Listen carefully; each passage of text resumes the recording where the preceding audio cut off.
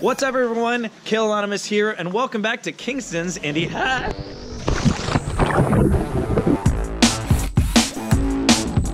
On today's episode, we're getting our feet wet, literally, and showing you how to take better underwater photos with your GoPro.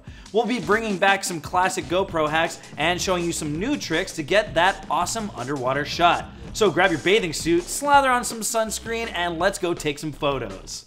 The good news about underwater photography is that you really don't need much to get a decent photo. All you need is a swimming pool, a GoPro with a hand grip, a strobe or two for lighting, and someone willing to get wet for your photos. Ha! Who would be foolish enough to do that? Oh, that would be me. Now before we start, make sure you're packing reliable memory like this Kingston Gold micro SD card to ensure your photos get captured. And to avoid having your GoPro fall to the bottom of the pool, check out this classic pool noodle hack from one of our previous episodes. All right, so what about those of us that want to get different shots using a selfie stick?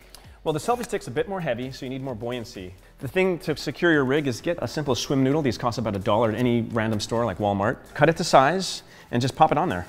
And if you're just in somewhere like a swimming pool where it's not too turbulent, that alone is a good enough fix. But if you're like river kayaking or jet skiing in the ocean or even just surfing in the ocean, you can use Velcro straps or even duct tape just to secure it on the rig. I'm not cool enough to do any of that stuff, but this is perfect for summer.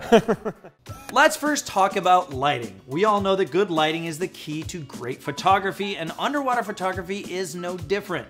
When shooting underwater, make sure to consider what your lighting conditions will be. Are you shooting outside in daylight, at an indoor pool, or at night? Ambient lighting creates dramatic photos that look most natural. When shooting at night, use remote strobes as your main light source. The strobes can be mounted on a tripod in the pool or secured directly above the water by placing a weight on top of the strobe arm.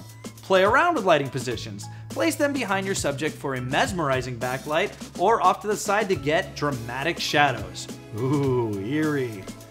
A cool photo trick you can try is the water in the reflection photo. It's an easy way to create unusual and stunning imagery. To get these shots, have your subject be at or above water level and take a photo of the reflection on the water surface. Once you've mastered this technique, try out these tricks for taking better reflection photos. Make sure the water is calm and flat to ensure the sharpest and most defined reflection. You can also experiment with poses close to the surface to add interesting artistic elements. Our final underwater photo trick is the over-under or split shot photo. It's a type of underwater photography where half of the photo is above the water. The shot can be quite tricky since you need to have your lens half in the water and half out of the water. Here are some tips to help you master this shot. Make sure the water is calm to better position your lens right at the surface. Focus on the underwater portion of your photo. You can also try this technique using your phone. Just grab a tall, clear glass and place your phone inside. Then submerge the glass into the water deep enough to take a photo without getting your phone wet. Now let's just hope Snapchat doesn't develop a merman filter. Yikes. And that's it! You're now a bona fide underwater photographer. So grab your GoPro, put on your Speedos or bikini or whatever, and take your summer vacation photos to the next level. And make sure to like this video and subscribe to our channel to catch more indieHack episodes.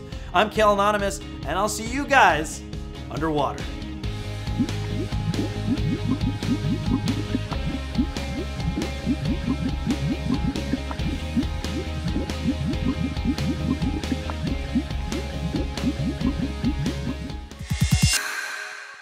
Pepperonis. You want to get out? You want out? You should have blown this one up more. It's just sinking.